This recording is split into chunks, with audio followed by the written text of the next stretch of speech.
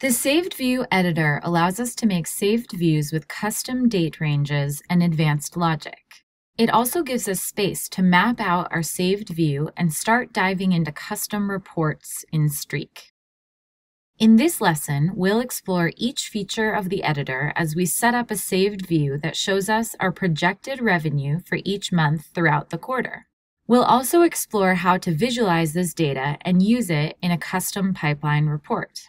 In the previous lessons, we gave an overview of saved views and how we use them in our daily workflow. Check out those lessons if you need a refresher. Our sales pipeline is where we track all of our wholesale leads. From here, we can open the Saved View editor by clicking on the filter icon at the top right of our pipeline. This lets us map out all of the filters, sorting, and grouping that we'll use to hone in on our boxes. We want to see our projected revenue for Q2, which means finding all of the leads that are projected to close in April, May, or June. We'll start adding filters here using the drop-down menus. First, we'll choose what column we want to filter on. In the Saved View editor, you'll have access to all of your custom columns as well as all of the magic columns in Streak, even if they aren't currently displayed in your pipeline. For now, we'll choose the projected close date column, and we'll look for boxes where the data in that column is in a range.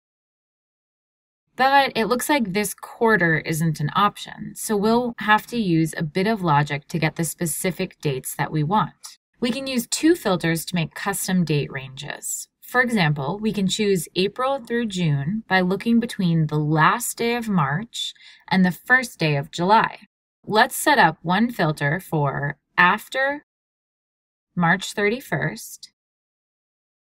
And that'll make sure that we capture all of the boxes from April 1st on. Now we need to add the other end of the date range. Click the plus button to the left of this filter, and again, we want to filter on the projected close date column. But this time we want to filter for before July 1st, so we get all the way through the end of June in our filter. You'll notice it says all in the middle of this branch. That means that all of these filters have to be true in order for the box to be included in this saved view. Based on what we're trying to achieve, we could change this to any, or we could choose none if we wanted to exclude close dates in this quarter. Let's check our work. Click Apply and see what this saved view looks like so far.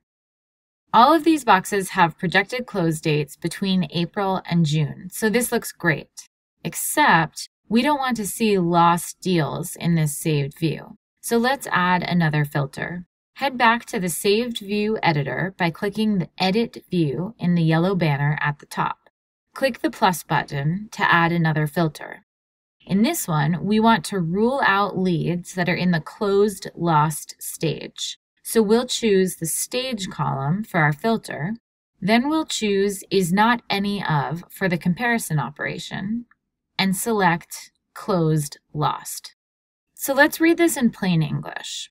This saved view says, show me any boxes where the projected close date is after March 31st and before July 1st, and not in the close lost stage. Next, let's sort the boxes that will show up in our saved view by the projected close date. Again, choose the projected close date column for our sort, and we'll stick with oldest to newest. Let's check it out. We're only seeing active leads that have close dates this quarter. In each grouping, they're sorted by the projected close date.